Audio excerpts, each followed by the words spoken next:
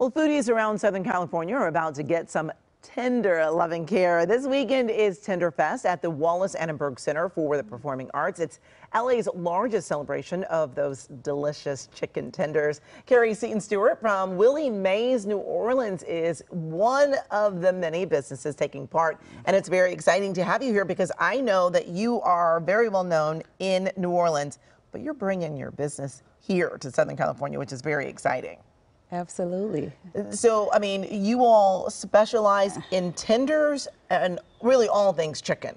All things chicken. Okay, but for this festival coming up, it's all about chicken tenders. All about chicken tenders. And I'm surprised at how popular chicken tenders have really become, because it used to be chicken wings, bone-in wings, but now it seems like everybody is on the tender craze. Yeah. Tell me what makes your tender so special? Well, ours is crispy and moist on the inside. Little kick. We don't have to, put all the sauces on the outside. So, yeah. It's the chicken that everybody loves about our fried chicken, Willie Mays fried chicken, and it's just a tender. And you sell more tenders than anything else? I don't know. They're in the running for the bone-in. Okay. Yes. Okay. What made you want to come to Venice?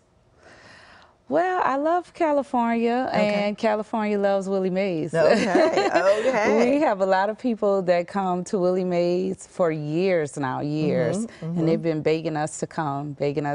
So, I'm finally going to step out and grant that wish. Okay, tell me, I know they're crispy, they look amazing, and they're moist inside. Is there something special in the batter? What makes yours so special?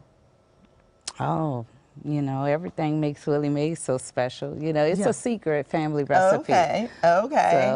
So I'm not getting the secret. I got you. Not today. Not today. So now we know it's all about tenders at the competition, but at the restaurant, people will find what else? I'm seeing some mac and cheese here, and it looks like some large limas? Yes, which we call butter beans in New Orleans, but it is large limas. And we have the red beans, which red beans and rice and fried chicken are New Orleans favorite. Yes. And of course some cornbread.